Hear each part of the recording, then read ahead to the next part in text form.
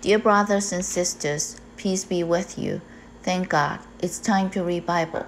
Let's continue to read Genesis chapter 44. We will start from verse 16 today. Then Judah said, "What shall we say to my Lord? What shall we speak? Or how shall we clear ourselves? God has found out the iniquity of your servants. Here we are, my Lord's slaves, both we and he also with whom the cup was found." When the silver cup was found in Benjamin's sacks, Judah didn't try to defend themselves. Instead, he told Joseph that they all sinned and they were willing to stay to be Joseph's slaves. We knew that Joseph planned the whole thing. Joseph's goal was to restore the beautiful fellowship between the brothers. Before they could restore the fellowship, he would like to know whether his brothers truly repent. To confirm whether they truly repent, the last test was to see how they would deal with it when their younger brothers suffer. This is what Joseph would like to know. So verse 17, Joseph said, "But he said, 'Far be it from me that I should do so. But the man in whose hand the cup was found, he should be my slave. And as for you, go up in peace to your father.'" It appears that Joseph gave Judah a tough problem here. He told Judah that only Benjamin should stay. The rest could go back. Joseph seemed to be telling Judah, "There are many people in your hometown waiting for you to bring the grain back. Benjamin was the one that was caught with the cup, so let him stay to become my slave. The rest of you can go back with the grain so that your families would not starve." This is similar to the first time when they came to buy food. They went back, but Simeon was left there. Only difference is it was Benjamin this time. If you were Judah, would you accept? Many times when we are evaluating something, if it's based on calculation of gain and loss, it is possible that we would accept. Here, only one person needed to stay. The other side was the need for a family of 60 to 70 people. The person who makes decisions this way might be a good staff. He could calculate pros and cons, gain and loss clearly, but he is not a good king. The one who can be the king will take responsibility. This is a very important characteristic. If something happens, I will take the responsibility. Let's continue to look at how Judah deal with this. Chapter 44 from verse 18 to 34 recorded Judah's speech. It is rare that Bible devoted this length of the passage to record someone's speech. Judah's pleading to Joseph appeared to be very sincere and responsible. It is a good example for each one of us who is willing to learn to serve in the church. Verse 18, Then Judah came near to him and said, "O my Lord, please let our servant speak a word in my Lord's hearing." He humbled himself. He called Joseph my Lord and himself servant. And he pleaded with Joseph, "Do not let your anger burn against your servant, for you are even like Pharaoh." Pharaoh was the most powerful king in the world at that time. Judah said that he saw Joseph as if he saw Pharaoh. He was so majestic and powerful, while he himself was a humble servant. So he begged Joseph not to let his anger burn against them. We can imagine that Joseph played the role of a stern Egyptian officer in the whole event. His face was serious and his words were harsh. Under this situation, it was difficult to succeed in the negotiation. Judah was clear about his position. Benjamin was caught red-handed. What he could do was to humble himself so the anger of these Egyptian officers could be calmed down. At the same time, he was very meek in his speech. Dear brothers and sisters, we might face the same situation in our life. When others accuse us, regardless whether it's right or wrong, quickly it could provoke our reaction. So it could then turn into an argument, and then the argument arise to lawsuit at the court or resolution by force. When we face this situation, the best solution is to humble ourselves with meek attitude to reach a consensus with the counterpart. Proverbs chapter 15 verse 1 says, "A soft answer turns away wrath, but a harsh word stirs up anger." Paul also tells us in Colossians chapter 4 verse 6 that your speech always be with grace, seasoned with salt, that you may know how you ought to answer each one. Salt is a seasoning. That the speech be with grace, just as adding salt in the food, so the food will be tasted. That your speech become harmonious. In this situation, how could Judah season his speech with salt? Quickly, he must try to recall the occasions that he had conversation with this Egyptian officer. He asked about their father every time. This is the first handful of salt. He also thought about the feast at the house of the Egyptian officer yesterday. Benjamin got 5 times as much as their food. This is the second handful of salt. Judah captured this Egyptian officer's care for their father and the youngest brother. This was his cutting point.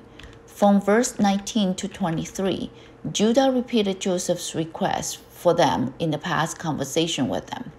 In a humble tone, he clearly told Joseph, "This request came from you. This request caused us big trouble." Verse 19, "My Lord asked his servants, saying, 'Have you a father or a brother?' He called Joseph my Lord and himself servant in the whole process." In the society at that time, master can do anything to the servant because servants were property of the master. By using these titles, Judah had put the right to make decision in Joseph's hands. He was willing to appeal to his emotion and reason with the facts, hoping to convince this Egyptian officer. He brought up, "You asked us first whether we had father or brother." Verse 20, "And we said to my Lord, 'We have a father, an old man. Our father still lives, but he is old, and a child of his old age, who is young. This child is Benjamin. Father had Benjamin when he was old, because he had a son when he was old. The son was precious to him. This child was born when father was old. Not only so, his brother is dead, and he alone is left of his mother's children. This younger brother was poor. His brother Joseph is dead. His mother, we all know that when Benjamin was born, Rachel was taken by the law. So his mother was also dead. And last, his father loved him." Judah presented in front of Joseph a picture of an old man and his youngest son who depend on each other in their lives with simply a couple of the sentences.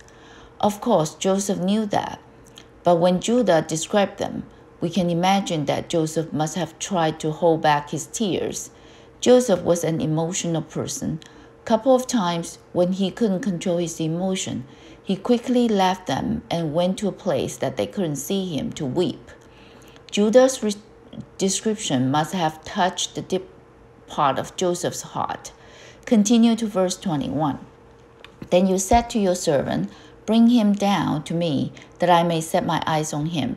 At the beginning, Joseph charged them and said that they were spies. So they told him that they had a younger brother. Joseph insisted that they bring their younger brother down to him. Judah tried to restore what happened at the time. He didn't mention Joseph's charge against them. He stayed at the emotional level, trying to appeal to Joseph's emotion. Verse 22, "And we said to my Lord, 'The lad cannot leave his father, for if he should leave his father would die.' But you said to your servants, 'Unless your youngest brother comes down with you, you shall see my face no more.' In Judah's saddle description, it shows that the request from Joseph at the time was very tough for them, because the life of their youngest brother and the life of their father were tied together. Their father could not leave this youngest brother, but Joseph insisted that unless they brought their youngest brother down, they should see his face no more. Let's focus on Judah first. We can see that Judah had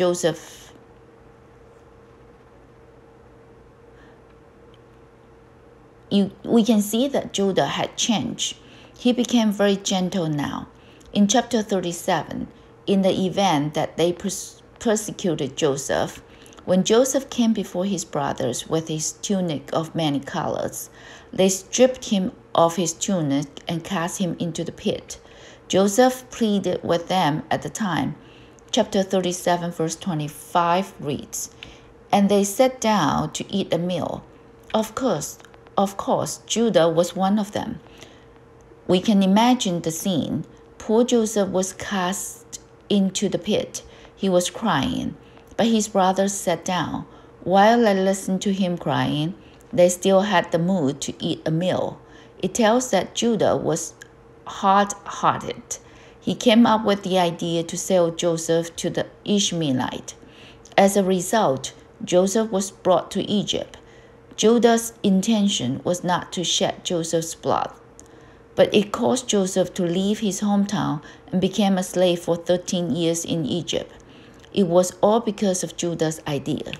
And in chapter 38, in the incident of Judah and his daughter-in-law, at first, Judah found out that his daughter-in-law was conceived. He didn't know that the child was his, so he also had a very strong reaction. Chapter 38, verse 24, Judah said, "Bring her out, and that he be found, and that him be burned." He was a stern person, but after so many years, so he stood in front of Joseph. He was so humble and meek. He had changed. He became a meek person. Matthew chapter 5, verse 5 says, "Blessed are the meek, for they shall inherit the earth." In the worldly view, you should try to fight for what you want. If you want to inherit the earth, you have to fight.